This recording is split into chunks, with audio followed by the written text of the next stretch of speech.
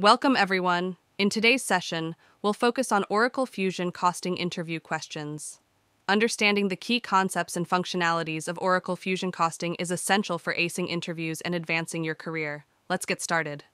What are the costing setups in Oracle Fusion? Defining cost organization, defining cost book, relationships, defining value structures, cost elements, manage overhead expense pools, cost component mapping. What are the costing setups in Oracle Fusion? Creating cost profiles, valuation unit, default cost profile, manage item cost profile. In case the cost method is controlled at the item level, this configuration is required. What is meant by cost book in Fusion?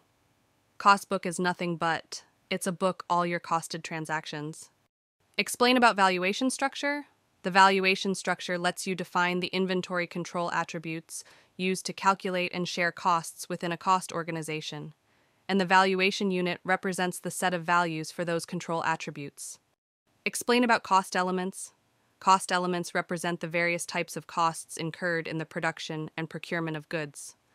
They provide a detailed breakdown of item costs throughout the inventory life cycle. Examples: cost element type, material cost, material overhead, resource cost. Explain about overhead expense pools. It is used to collect and allocate indirect costs, such as utilities, gas, electricity, rent, and administrative expenses, to inventory items and manufacturing processes. Types: asset expense. Explain about cost profiles.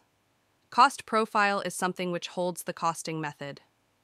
Later, cost profile has to be assigned to cost org if you want to control cost method at org level. Cost profile can be assigned to costing category also, if you want to control cost method.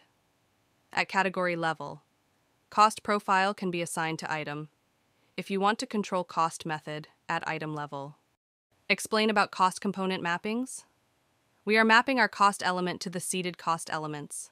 Predefined cost per landed cost, cost component, source cost component, code item, price freight, non-recoverable, tax dropship, back-to-back. What are the costing methods available in Fusion?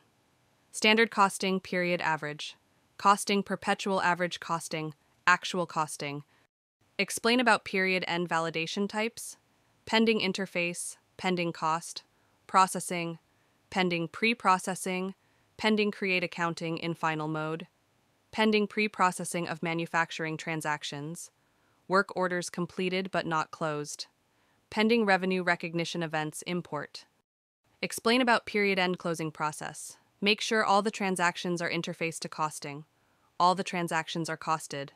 Cost, roll-up process completed. Make sure cost accounting distributions are created for that month. Make sure receipt accounting distributions are created for that month. Make sure to post all the costed transactions to the ledger. Explain about pending cost processing validation types. Pending cost processing. Items should have a cost associated. Then only interface transactions get processed. If any item is not having the cost, load the cost and process them. Explain about pending pre-processing and validation types. Pending pre-processing. It is a status that indicated certain inventory transactions have not yet been fully processed or validated. This status is often encountered during period end validations and can prevent the closure of accounting periods until all transactions are properly processed. Use the Run Validations task to identify and resolve any issues with pending transactions. Explain about pending create accounting in final mode validation types. Pending create accounting in final mode. We must post all transactions to the ledger book to close the period. Explain about pending pre-processing of manufacturing transactions in validation types. Pending pre-processing of manufacturing transactions. It indicates that some manufacturing transactions are still in the queue to be processed. These transactions need to be validated and accounted for before the period can be closed.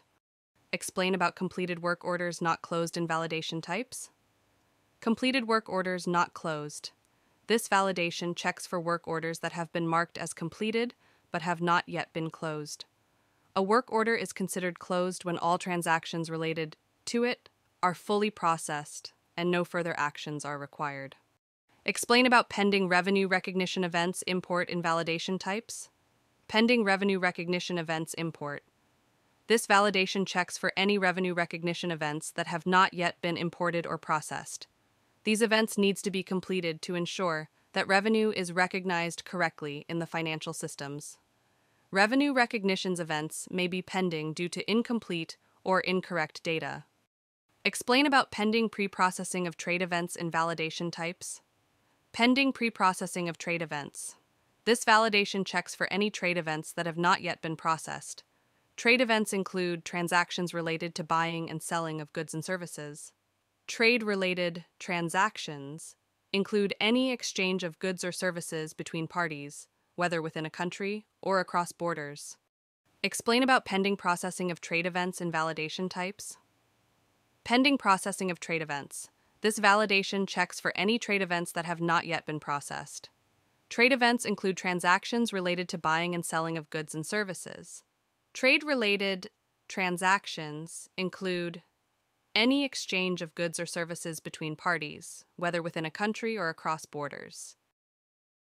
Thanks for watching today's session on Oracle Fusion Costing Interview Questions. Looking for Oracle Fusion SCM training, register now at Tech Leads IT. If you found this helpful, please like, share, and subscribe for more valuable content. Don't forget to comment with any questions or thoughts you have. We'd love to hear from you. Best of luck in your career, and see you in the next video.